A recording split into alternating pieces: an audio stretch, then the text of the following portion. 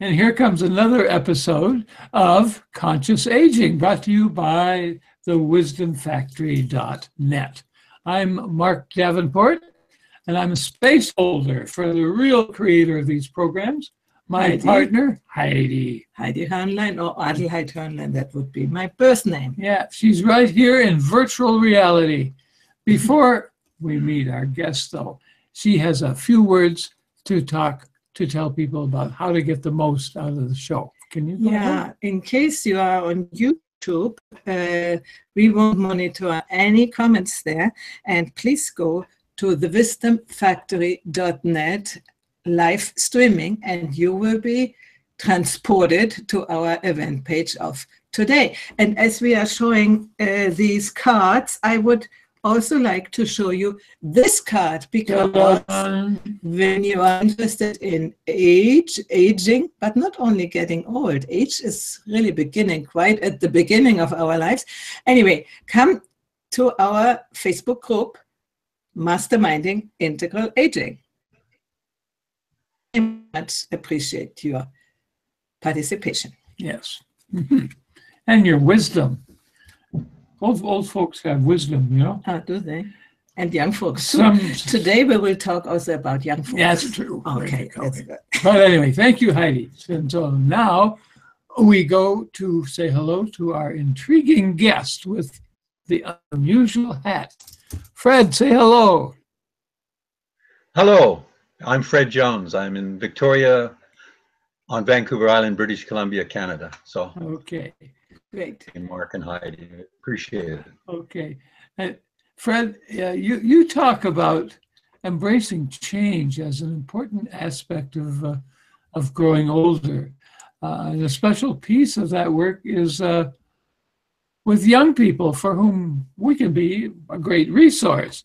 Not that we ever thought so about our grandparents, maybe, but maybe even we could be models for how to navigate the changes that does. But yeah, and we are missing role models today in this society, which is so changing, so quickly changing. And it seems that somebody has done some work on it, and this somebody is our guest. Yeah, that's right. And I was thinking about this as were getting ready, that we don't really know many young people. When I was young, I knew old people. But now that we're old, actually know young people. Yeah, not cousins, the children of my brothers and sisters and their children. These we know. Well, others that you see once every 2 years. Yeah. Right. Anyway, let's go to Fred. All right. You are working with young people, so you have a way to get to know them. Can you talk a little bit about what you are doing, what you are up to, and it's the whole hour is for you. Okay. Well, thank you very much for having me. I've found out that the highlight of my week is when I have calling me Fred. I have friends from the age of 6 to 16, which is absolutely amazing for me at my age, because I'm 75. This is the highlight of my week whenever I spend time with them.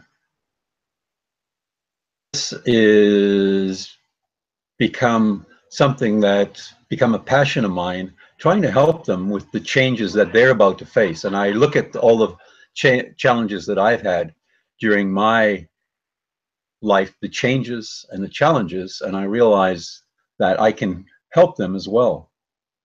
Changes they're about to face, because as Heidi said, there's a lot of changes coming in today's world. So I found this to be very invigorating, and also keeps you young when you have a lot of young people around you. Yeah, this is great. Yeah. How did you get involved in this? Because so many of us are kind of isolated. It's very interesting. I joined Toastmasters about 14 years ago, and they had in some of their publications comment about youth leadership program. And I looked at that and I said, what is that? No one seemed to know, but it was sort of an orphan, because Toastmasters is for adults, but they had this program for young people. So I just got books and I said, okay, let me try and run one of these. And I ran one knowing nothing except from the books. And that was about 12 years ago. Over the years now, I've just got so involved with that. It's been an eye-opener to me. The only challenge is I find that Toastmasters is for adults, and this is sort of an orphan. And I've taken it further, and I say, well, this is so important. I remember how I would not speak at school. I was very, very shy. I wish I had the opportunity to learn how to speak and communicate and get the self-confidence that this offers them. So that's why I think it appealed to me. I thought, oh, I wish I had this when I was young. And now it's gone so far. I've been involved for so many years with so many groups. Well, I still work with Toastmasters and groups, but I feel like I must go further. And that's why I started ourfutureleaders.ca. I'm looking to start online groups like we are talking online, so that young people from all around the world can communicate with each other in one place. Like you're in Europe and I'm in North America. I want the same for youth to be able to do that. And what this helps them with is communication, learning to work with each other, leadership, which to me is the real element. We need leaders in the world today. If you look around the world, there aren't a lot of powerful, positive leaders. I really find a challenge. Even in my own country, I look and say, we do have some, but not enough. We need more leaders, especially with the change. And that's my passion. I want to change the world by helping some young people become leaders. What this is all about, in my opinion. Ah, that's exactly where the future is, no? And what we could do. For us, it's still an enigma how to address younger people, especially when we do shows for old people, conscious aging. But actually, we had a person who is quite young, 30-something, and he was interested in aging well, and his idea was about living longer, so extending lifespan. So some young people begin also to consider age as a topic. But for most, it's just how to live life and how to go on with life. And they need over us sooner or later. So I think the best thing is what we can do, find a way to share our experience with them, which doesn't mean that they have to do the same things. No, but just tell them that to make their experiences, and maybe they don't have all the time reinvent the wheel. So what I'm interested in doing, I know you are going somewhere abroad to do something, and how is your work with the young people? How is that unfolding? Well, maybe it would help to explain what I do with them and how it works. Because I don't really lecture them. I'm not a teacher. I'm more of a facilitator, coordinator. And they run the meetings, and they participate, and they find their voice by that. If I stand there and start telling them all my wisdom that I have from all my years, it goes in one ear and out the other. So I find that they are very wise and ultimately realized that they know more than we give them credit for. Outstanding, amazing young people in this world, and you put them together and it is absolutely astonishing to me how much they know. We don't give them credit. We're so used to, oh, we're going to lecture them. Not what I believe. I believe that they can learn and teach each other so much more than I can teach them. So the groups that we get together, we give them roles, and it's very similar to what we did in Toastmasters, but I've taken it a little bit further. We have different roles. Somebody will be a mystery master this meeting, and mystery master means it's like show and tell. They'll come and bring something and say, oh, this was something, and talk, and just talk in front of people. And then we'll have, maybe some of them will prepare a speech, or we'll have impromptu speaking where they'll just throw out questions and they'll talk. And then the real key is the feedback. And they will evaluate and say, oh, when you were doing this, you could have done that a little bit better. And they learn how to give feedback and communicate with each other. And that is really what I call the secret sauce. And so I have a whole lot of roles that I give them. In fact, I'm going to Australia, and I just printed out all of the roles. So we start on and said, who wants to count how many times other people interrupted each other? And we call them the interrupter counter. And who wants to count how many filler words were used? Ahs, so's. Mhm. And who wants to tell a joke? And so I have about a dozen different roles. And sometimes we have 2 or 3 people who tell jokes.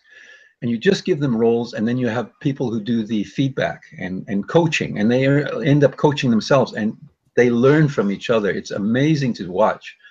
And the wisdom that they have is absolutely outstanding.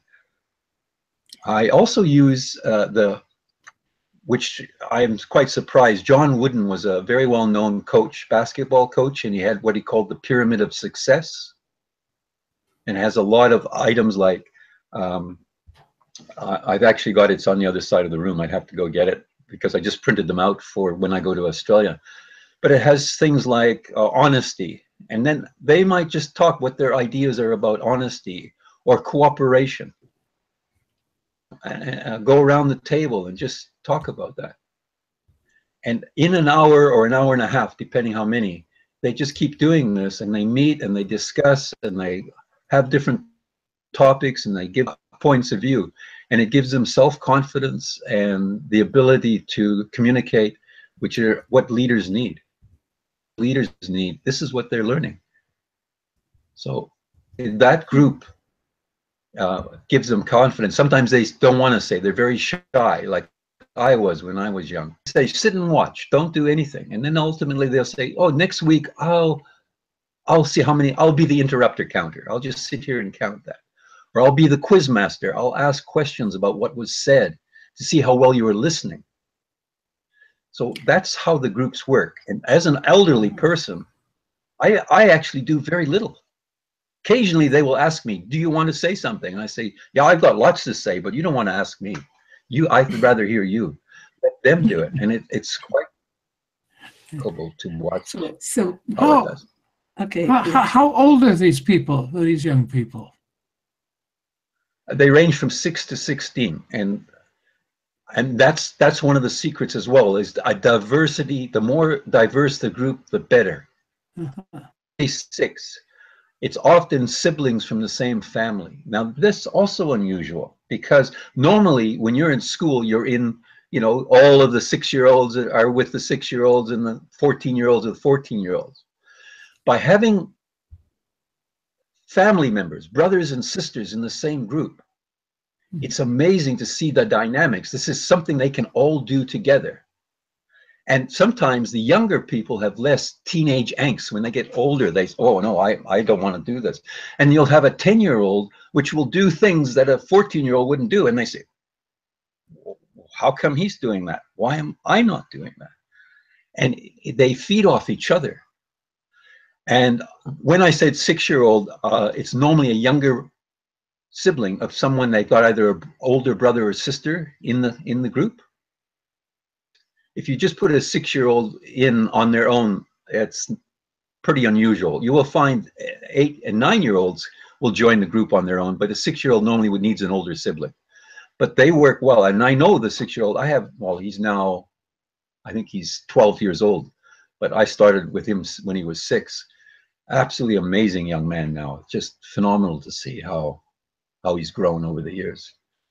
And some of the parents say, you've changed my children's life. They've now, just they found their own voice, and they found they can be a leader. It's amazing. So what seems to me that you are practicing, or how do you say, be a pioneer in a new education system, and also a communication, for instance, when people in a family, the siblings, learn to communicate in such a way, the family will be different. And if people could learn like this at school, be. I know there are some very few experiments in this direction. In Germany, Berlin is a school which works more or less like this, where the teachers are facilitators and don't give talks. But normally it's not like this. So how is it possible? Who is, is there an official, how can I say, official support for that? Or do you have to do everything privately? Well, I find that the school system is very, I guess you would say, it has a lot of rules and regulations. It's almost like any government department, and it's very slow to change. And there's a lot of educators who realize, I think Montessori school, for example, full of a different approach, and there are different approaches, but the general government-run schools are still have to have all of their rules and regulations, etc. It's very slow to change. School systems, I'm sure that I have adapted this sort of process, but to have 6-year-olds with 16-year-olds is not the norm anywhere, in sports or in school. Ability to communicate with each other and cooperate and help each other and mentor each other is just absolutely amazing to see how it works. So sort of an addendum to schools. We could be done after hours, from home, and they can just join the groups. And my challenge is to find the technology, and that's why I got involved with Google Hangouts to see how that works. And there are other technologies coming down the pipeline. Yeah. And to be able to do that, I could have young people all around the world joining these groups and just communicating with each other. That's what I envisage. But the leadership is where I really see what to change the world. We definitely need better leaders than we have. And leadership is really one of my passions as well. How do we make better leaders? Yeah, and to that, to that we have a comment from Vivek, who is in the audience, and he says, I have been to Toastmaster events here in UK, but in my view, that helps a person to speak in public, but I'm not sure that gives them leadership skills. What do you say to that, Fred?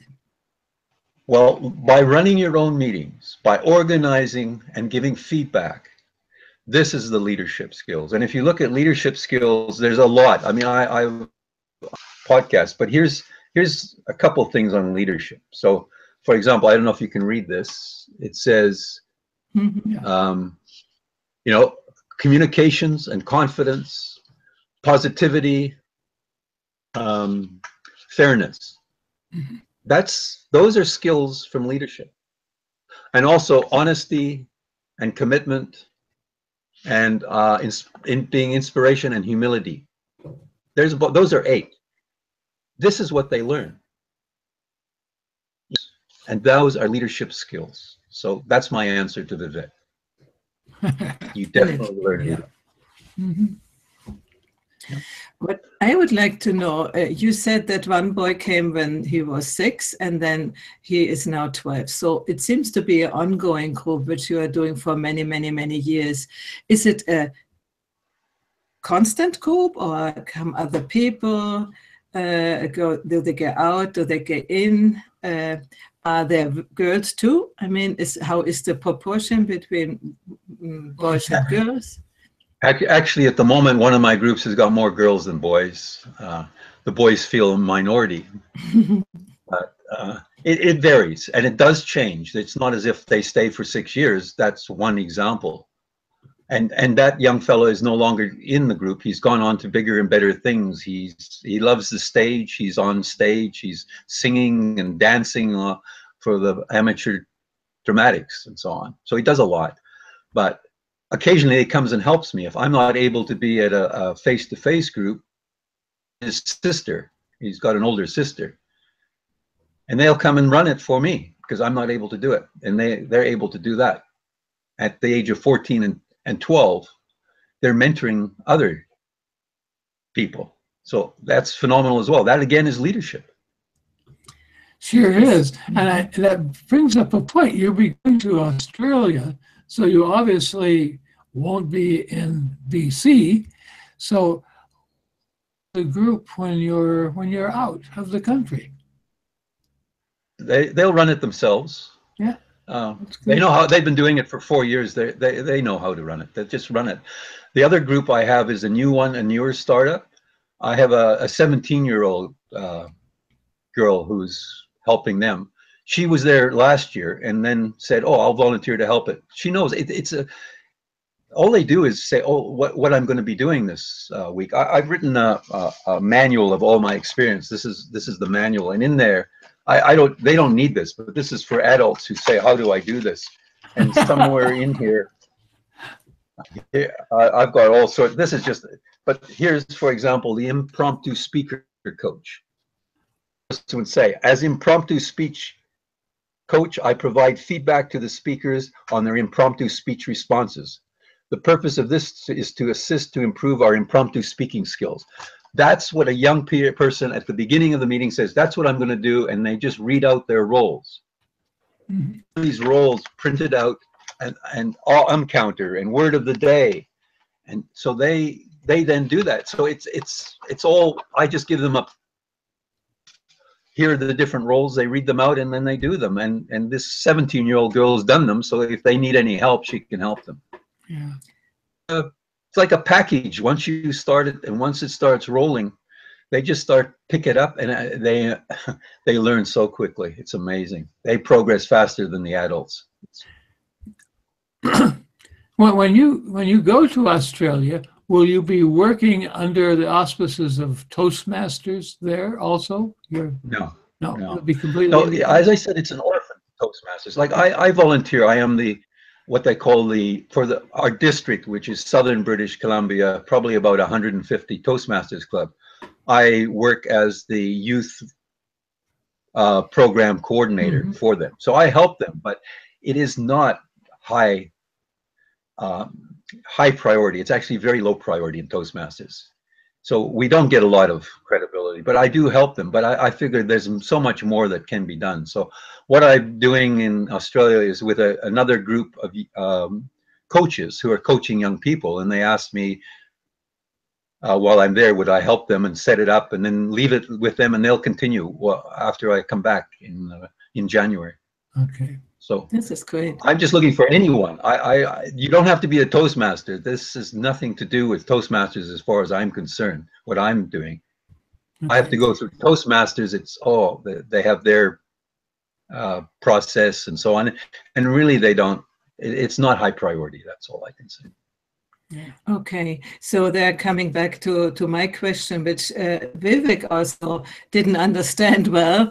I was asking you, do you have public support? And he said, if you do it as Toastmasters, so the organization will support you. But now you said you're not doing it at Toastmasters. So how did you organize that? Did it appear sort of by itself and now it runs by itself without any, normally you have to do publicity and bring people in and remind them of the next appointment and stuff like this. How does it work? Well, I'm busy working on the online side. That's where my priority is. So I'm still looking for a pilot project. I'm sending out to homeschool parents who are homeschooling their children seem to appreciate this more than any. It's one area. It's like a target market. So I'm actually homeschool groups, and I've got some young people. I'm saying, let's do a pilot because we got to get the technology that they will accept. It's all right for me to say, oh, let's use Google Hangouts, but if they don't want to use that, that's like, for example, when we were talking about light streaming the other day, technology that would work.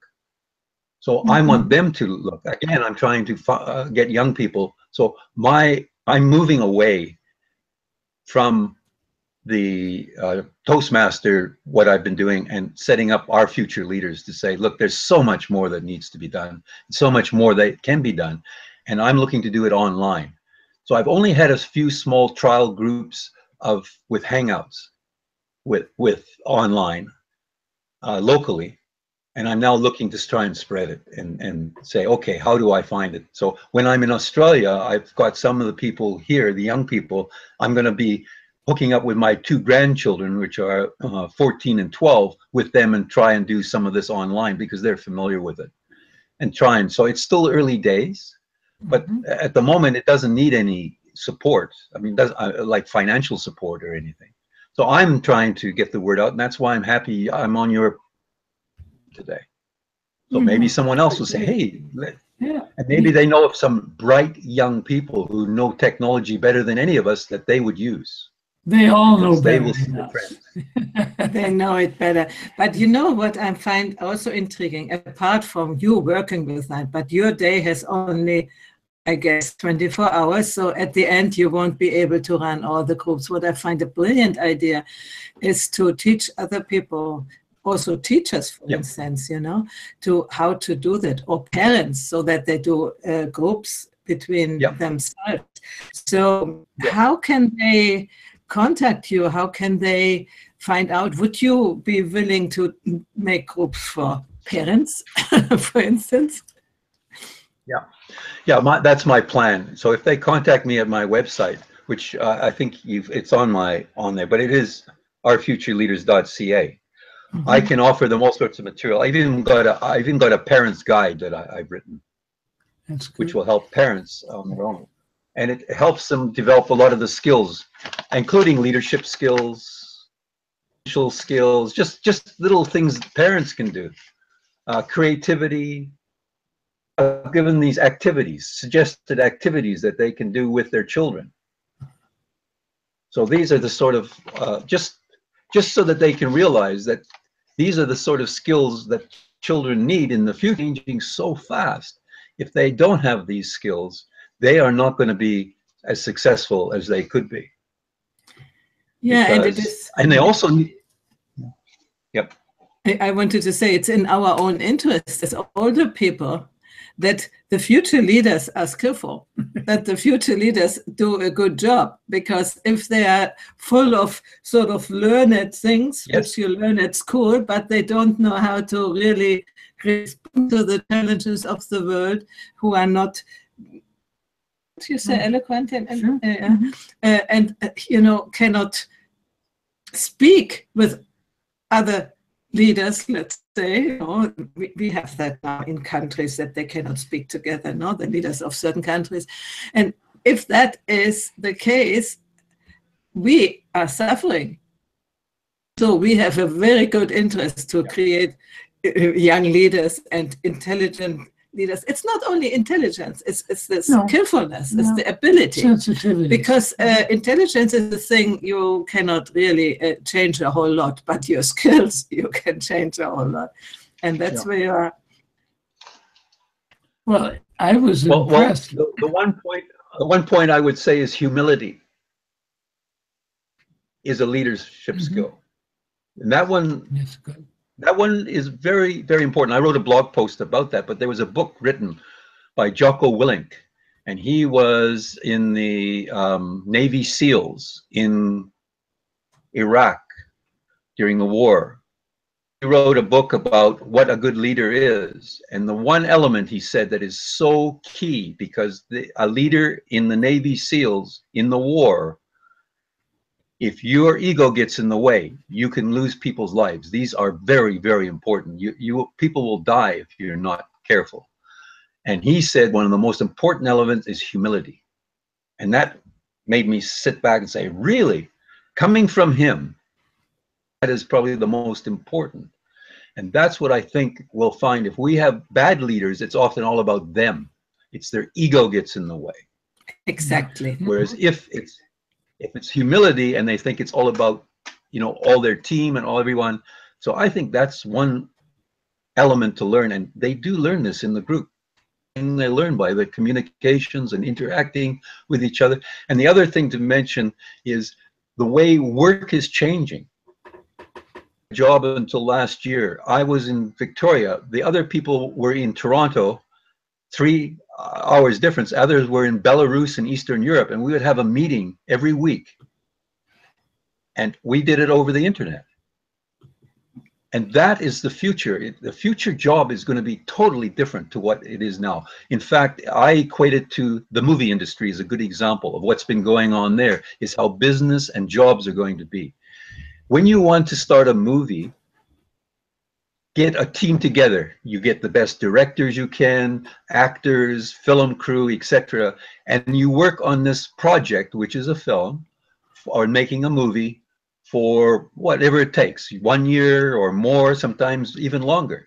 When that is finished, that project, everybody disbands, and then you go and look for another project. That's what work is going to be like. And you're going to be competing with people around the world, because they're going to be able to link, as I did when the last job I had, with people in Europe, on the East Coast and the West Coast. And that's how people are going to work. So by doing these online coaching programs that I'm trying to set up, this will help them as well in their future work. Mm-hmm. They have to learn how to communicate and work as a team remotely. So that's another reason why online makes so much sense to me now.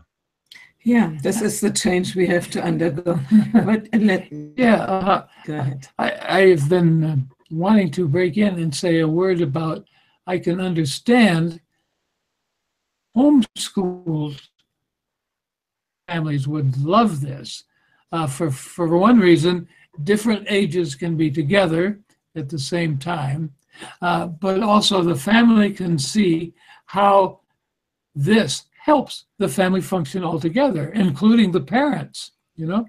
And Yes. It's just a wonderful growth opportunity for everybody, and growing in sensitivity and awareness and listening, all these skills, you know? And I don't know, it will blossom out into the adult life that all these kids have.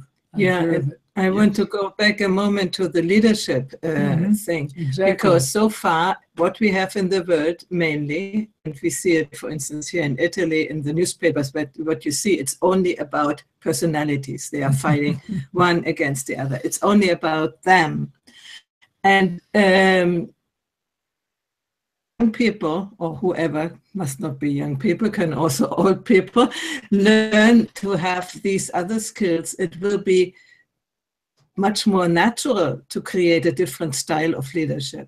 You know, the humility part. Mhm. At the end, it touches the heart when you see a humile, you say, humile person? Humble. Humble, okay, a humble person. But with the knowledge and with the abilities, you will be attracted, people will be attracted to them. It's not, you are not anymore a leader because you have power to beat them down, but you are power over, but you are a leader because they are coming to you and they have trust in you. And this will completely change the landscape of leadership, and I hope also in schools, actually, because it's very, very much needed. Well, I agree. As I put on the sort of the bio, what I sent you, I lived in South Africa for 22 years, and I returned in 1985 to Canada. And I traveled across Canada. I'd been away for so long, I just thought, oh, I bought a home, and I traveled from East Coast to West Coast, from north to south for months. And then I got a job. I ended up working in Toronto, which was the only place I could find a job at that time, mainly because of the economy, I believe. But I looked around and I said, what an amazing country this is. But there's one thing that I find lacking, and that is, where are our leaders? We don't have enough leaders in this country. And I still say, I think it is actually in every country, if I really go down to it. But I was looking at Canada, and I'm saying, and it's very hard to look at people who've made some positive change. There are a few, but only a few, and not enough. And I think that is what will make a dramatic change in the world, if we can learn to produce some good leaders who have the ability, as you said, to create trust that they are looking after us, not about looking after themselves. Yeah. So that, and the good good thing is that they learn it right in the beginning of their lives, because I found, for instance, with music or whatever, you learn later. Also languages, I learned English and Italian much later in my life, so I will always have an accent, and I won't be really, you know, or as a singer, when you begin late, you will never go into highest qualities in what you are doing. But what you learn from right young age on, you know, for instance, babies who hear their mother sing while they are still in the belly, for them singing and music will be the most normal thing of the world. And you don't have the hesitation, oh, should I really do that? And blah, blah, blah, but maybe I'm not good enough. To them, there is no idea of that, because they are grown into that. So when we create, or I mean, as a community, create this possibility for young people to these different qualities, like with the mother milk, you say, I think, you know, for them it will be the most natural thing to do, and they won't doubt if it's the right way, because it's. And then they will have a different way of being in the world, and of assertiveness, which maybe we old people who were used to other ways don't have. Just a minute here, young lady. Yeah. I'm making a joke, but you know, there would be opposition to this change in leadership, this change in style, this change in substance of leadership, because it isn't power over people, it's power with people for doing them, something. You know? Yeah. And a lot of vested interests in the world. Right. Schools, for example, many corporations are still very old style, strictly top-down pyramids. You find this, of course, in the military. And occasionally this is important to preserve, but it's not really great for, in a broad sense, democracy. And for life. And for life. And for getting along with the Well, you remind me of a book that I read called Turn the Ship Around. Yeah. It was written by a naval commander who had to take charge of a nuclear submarine in the US Navy. He had to change his whole method of the traditional top-down hierarchy, and he made it bottom-up. That crew on that submarine. It's a very interesting story, because trained to take over another submarine, and in the way he was trained, that he had to know everything about everybody and everything about that, because he made all the decisions. Him to be a submarine commander. He was given a submarine, not trained to take over. He had studied the submarine and everything, but they said, no, you're not going to take over that submarine, you could take over another one. The other one that he had to take over had the worst record, and no one wanted to work on that. Everyone wanted to leave. It was not a good. He then thought, well, he's always thought this top down is not the best. He's going to try the bottom up. Submarine became the best submarine to work on in the US Navy after his techniques. It was not easy. So there was a great example of the being changed to the bottom up, and it book Turn the Ship Around. So there's a great example of that new, even in the military. Yeah, they have now in Europe and also in America many examples of enterprises who are working differently. There is a very interesting book by Frederic Laloux, Reinventing Organizations. He was studying some organization which definitely didn't work in the way as others did. And so it is appearing the new way of doing things, but we are still, let's say, at the beginning. But I'm so grateful that there are people here who are doing that, you know? Yeah, because this is embedded into our culture, that we have authorities. Yes. You know, you know, wherever we look, in politics, in religion, in organizations, in science, etc. You know, you don't challenge the top dogs, you know, at your peril. You know, and you're not respected. You have to be first in the group, and then toe the line. There's so much of that going on, and it's so stultifying, and it just destroys the spirits of so many people, like us. Yeah. I want to bring up another comment of Vivek. He says that is a book from Simon Sinek, and he says he loves this person, Simon Sinek, and you seem to talk about that book. Is it true? No, that book I Sinek? mentioned, Turn the Ship Around, was by the Navy commander, but Simon Sinek is also talking a lot about changing leadership as well. That's his. I agree with Vivek. You know, Simon Sinek is singing the same song about how we should change our leadership in businesses. So yes, it's the same thing that Sinek is talking about. Definitely, yes. Great. Yeah. Now, one of the things I mentioned was the power of change and how I realize that I've changed a lot in my life. And if we just sit and always done, well, we get the same old. And we come, I think somebody once said, you're the prisoner of the past rather than the pioneer of the future.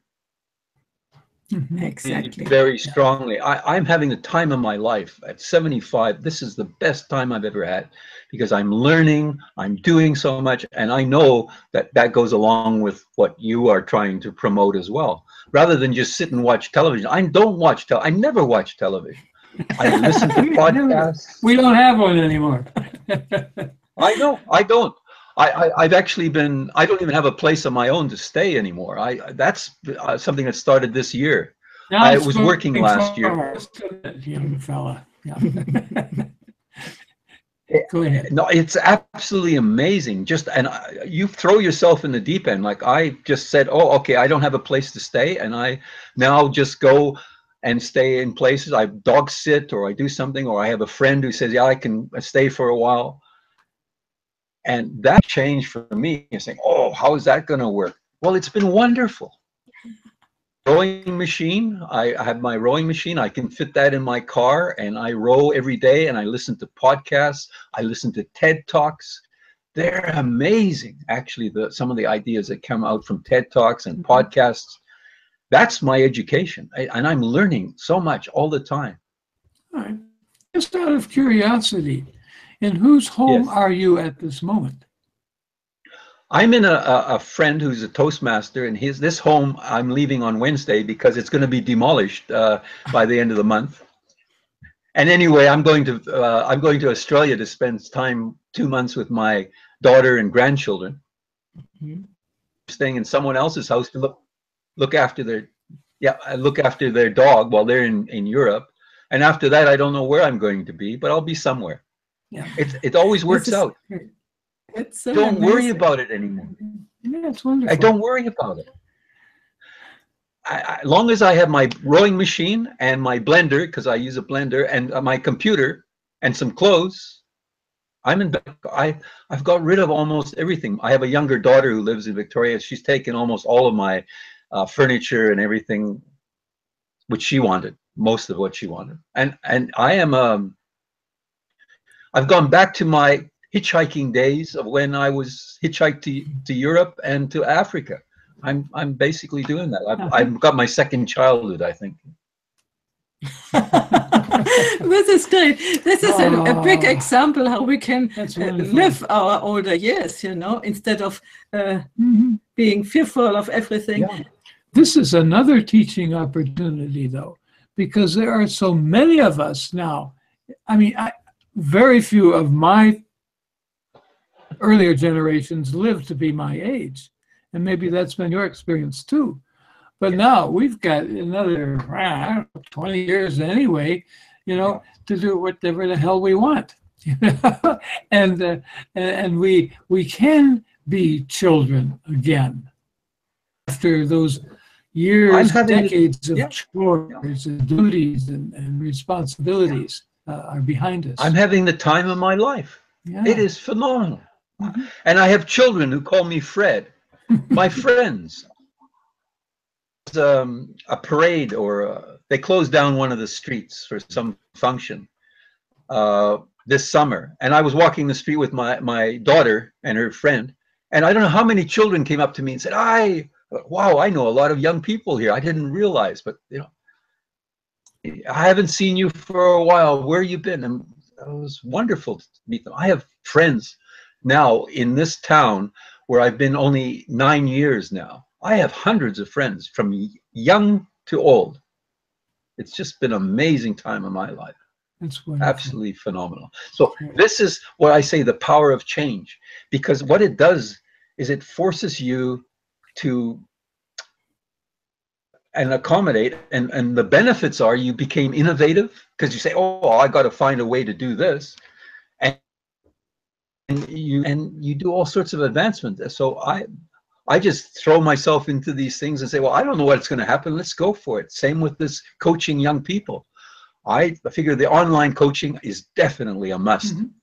Promoting, I'm looking for the technology. I'm looking for young people because I can see the benefits of what I've seen in the face-to-face coaching groups that I've been running and still run, where I see the mm-hmm. future. But yeah, the power of change, I mean, it's unbelievable. Just go and do stuff, and don't just, the challenge is you're the prisoner of the past if you just keep doing what you've been doing. Become a pioneer of the future. Let's just go for it. We can, us older people, have a lot of abilities to do things, so let's do it. And this is exactly the good news for older people who think with 60, 70, now death comes, you know, who don't believe in that the life can be even more fully lived, as you say. And we had seen studies which say that people, the older they get, generally they get happier. So when we put into the mix the curiosity, I mean, we are like you, we are watching every evening something on internet, some talk, not necessarily any, sometimes a film, sometimes maybe once a week, but always something which we say, oh, I have learned something today, you know. And this is so exciting. I mean, to get to know the world finally in it provides us in a way that we can choose what we want to learn. You know, before you couldn't really choose. I mean, maybe you had a library, but then you had to read all these books before you understood something. But today with the internet, you can, first of all, get the information in your room. And second of all, as we do now, you can connect with people directly. Don't call and then you don't understand the voice and then you hear only the voice and you don't know how they look like. I have had the experience when I have talks with, like we have. It was also with him, by the way. We knew first on internet. And then when you see the person in life, you feel already friends. You feel already acquainted, you know. When you hear only the telephone is fine, no, for 1900 something. But you hear only the telephone, you have imaginations how this person could look like, and then often you are sort of disappointed because your fantasy is not reality. But with these means, and we have no idea what will come out. And my, how do you say, my message to all the people is, don't get yourself by technology. It's not so difficult. At the beginning, computers were difficult 30 years ago. But now, also live streaming, Google Hangouts is still the most difficult one, but there are so easier ones, you know. Just go out and learn it. Ask somebody, ask us, you know, and there are other people around. There's Roland around there is Vivek around. They all are happy to help you, to connect, to be, you know, up to date. Indeed they are, yeah. Yeah, and of course we find out some things about the world we don't want to find out. Yeah, too. that's also the thing, that you might find out things which you didn't know and which were sort of Oh my God. very much hidden, Oh. and then you hear that and you think, oh God, and I lived in an illusion. But it's part of that, you know, and it's good that we know more about the world, in the inner world and the outer world, and in relationships and everything. But it's his talk. We should let him talk instead of What's up? Okay. So you have still a few minutes.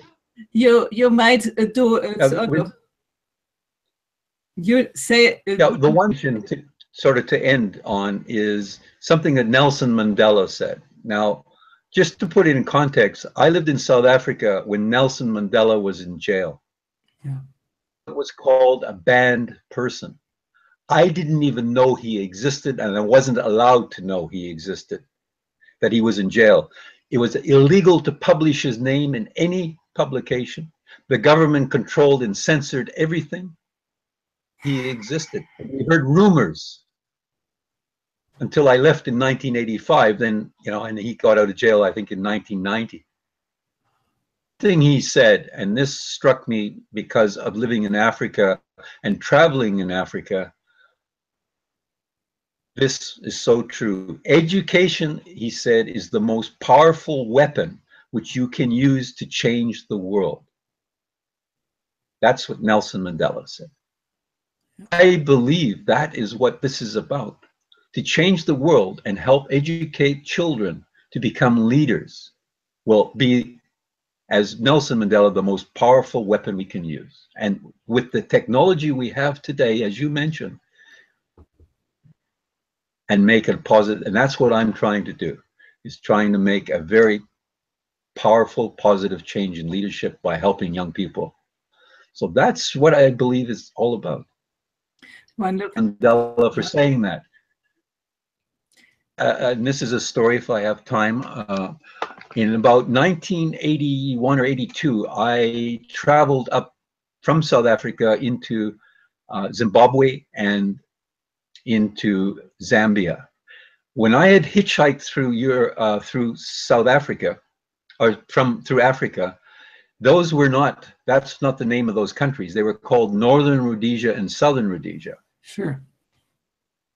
And I got a snapshot in 1963 of what it was like. And it was just a snapshot traveling through. 20 years later, I go back there and I said, wow, this is not good.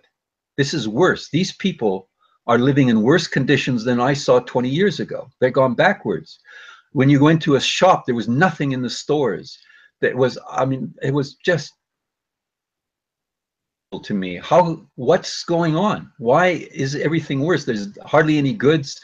They don't have money. The one fella didn't have money to buy a bicycle tube, and you couldn't get bicycle tubes in Zambia. He had to go across the border to Zimbabwe to get one because they didn't have any. It was so bad. I thought, wow, this is not progress. What can be the solution? I thought, and I said, well, the only thing I can think is education. And that came to my mind after a lot of thought about what I had seen. And then to read what Nelson Mandela said, decades later about education, I think that's the answer. If we can help and educate, and us old people have some abilities, and it keeps us young.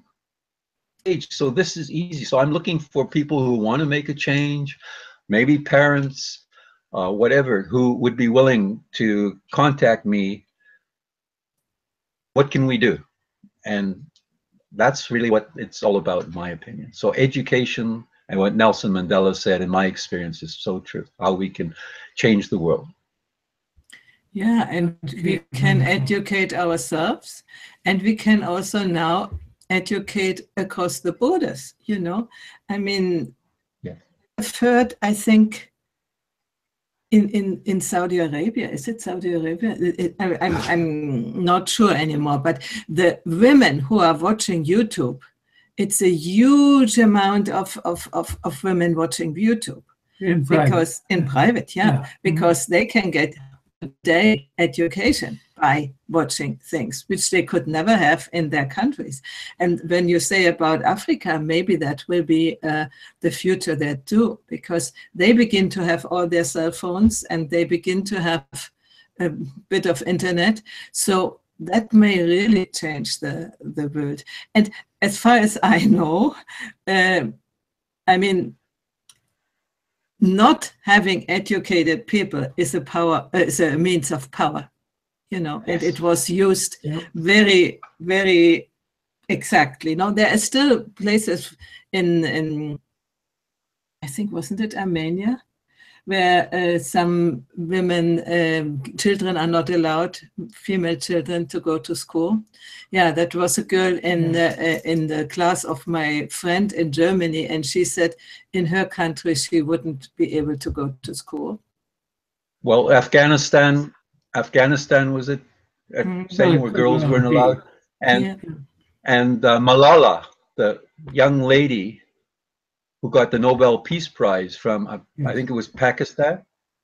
She was shot because she was a girl going to school. And I think it was the Taliban did not want her to go to school. Was promoting teaching girls. And there's an example. I mean, that is, so education is seen as a threat to people who want power.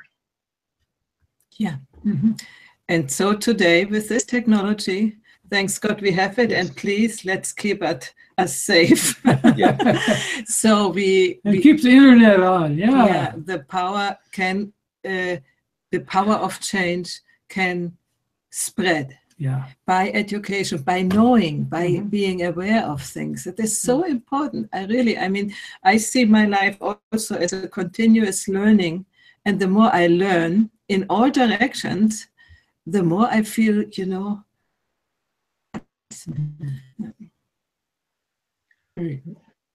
Well, there's hope for everybody in the world. My understanding is low-level satellite. There's a company about to release, I think it's being funded out of some large organizations around the world, including, I think Richard Branson's behind it, and some large Japanese companies, to have low-level satellites allow us to have internet access all around the world.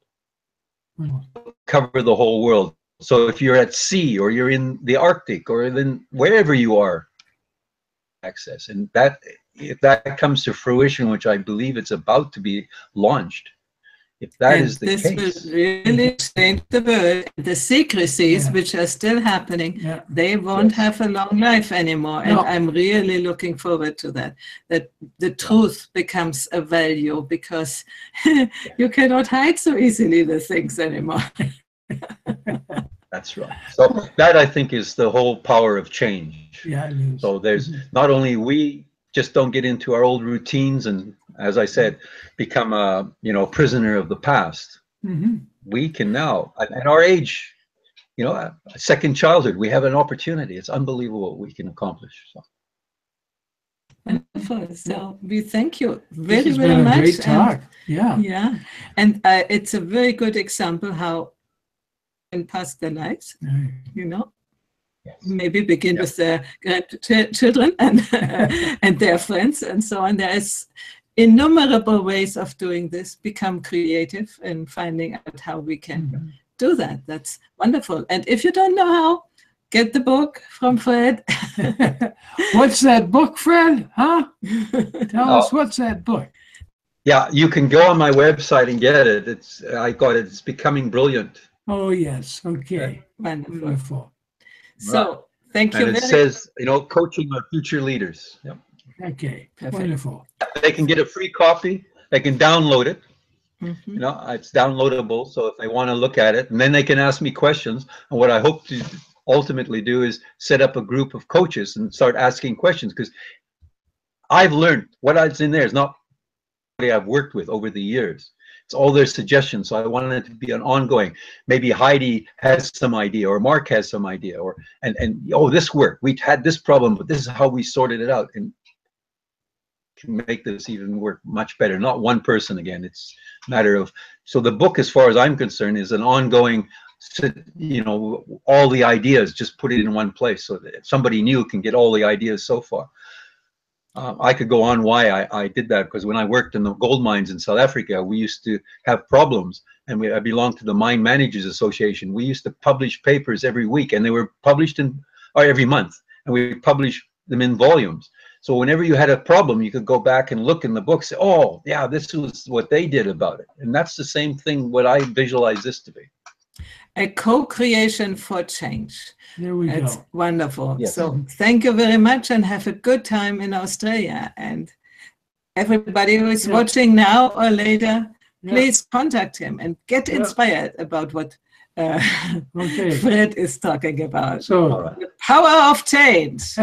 Bye-bye. so live long and prosper. Whoa, Ah. whoops, they keep coming back. Sorry. Bye-bye.